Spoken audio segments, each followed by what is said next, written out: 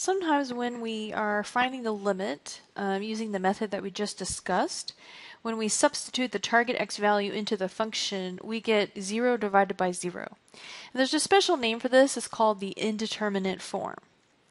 If you get the indeterminate form, which is specifically 0 on top divided by 0 on the bottom, then you need to factor and reduce the function and then reevaluate the limit at the reduced form. So, for example, we're asked to find the limit as x approaches 1 of this function. First thing you want to do is you want to take the 1 and plug it in place of x in the function. So I get 1 squared minus 1 divided by 1 minus 1. So what we notice is that we get 0 divided by 0, which is the definition of the indeterminate form. Okay? Only if you get the indeterminate form will you be able to do this particular step. So the first thing you want to do if we get the indeterminate form is factor and reduce the function. So we're finding the limit as x approaches 1, and I'm going to factor x squared minus 1. So we're going to factor the top and the bottom of the fraction. So I get x minus 1 times x plus 1 as the factorization, difference of squares, that divided by x minus 1. So I notice that I can factor and I can also reduce. So x minus 1 and x minus 1 cancel. And so we're left to evaluate the limit as x approaches 1 of something simpler, x plus 1. So step 2 says after you factor and you cancel, then we're going to reevaluate at the reduced form. So we're going to use the reduced form of the function to actually calculate the limit. So the limit as x approaches 1 would turn out to be 1 plus 1, which gives us 2. So the limit here turns out to be 2. Okay, so we want to factor, cancel if we get the indeterminate form, and then reevaluate the limit. Alright, for our next example, we run into the same problem. When I take my target x value of 0 and I put it in place of x, we get 0 squared minus 0 divided by 0, which of course is 0 divided by 0, which is the indeterminate form. Okay, only if you get 0 divided by 0, then you want to go on to the next step, which says rewrite your function, so the limit as x approaches 0, where we're going to factor the top and the bottom as much as we can. Now be careful, you have to know how to factor. And if you don't factor correctly, then you're going to miss the problem. So make sure you're careful. When we factor, the first thing we do is take out a greatest common factor. X squared minus x, the common factor there is x. So we're left with x minus 1. Then we have x at the bottom. So be careful how we factor and cancel.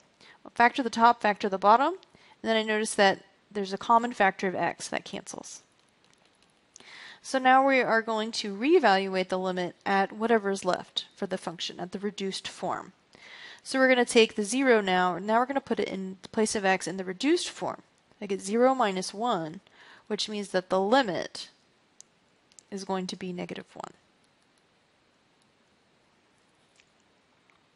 Okay, so you have to know how to factor and reduce in order to evaluate a function at the indeterminate form. Okay, these next two are more practice a little bit with factoring and how we factor and cancel.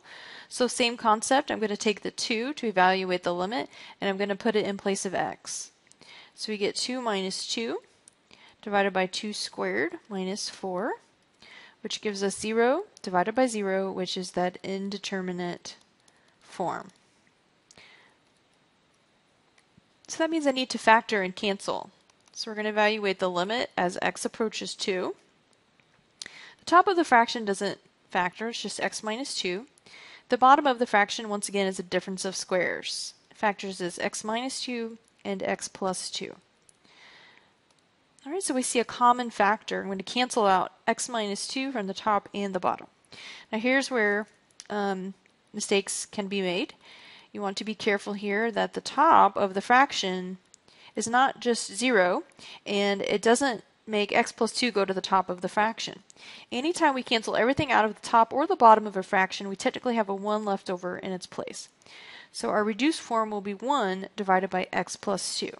So be careful here when you're factoring and reducing. Now we're going to reevaluate the limit using the reduced form. So we'll put 2 in place of x, So I get 1 over 2 plus 2, which gives me a limit of 1/4. So our answer for the limit here would be 1/4. Alright. Here we're asked to find the limit as x approaches 1 of the given function. So we're going to put a 1 in place of x. So I get 1 minus 1 divided by 1 squared minus 1, which once again gives us 0 divided by 0.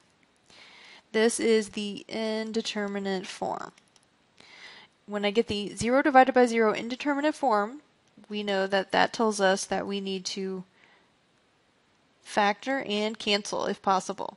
So at the top we have x minus 1. Okay, how do I factor the bottom? Okay, be careful here. First thing I always do when I factor is take out x. Take out my greatest common factor, which happens to be x for this problem. That leaves me with x minus 1. Okay, so now I'm going to cancel common factors of x minus 1. Okay, once again, what we talked about just in the last problem, be careful. What does this mean that I am going to be left with? Not just x. Be careful there. The answer would be 1 divided by x.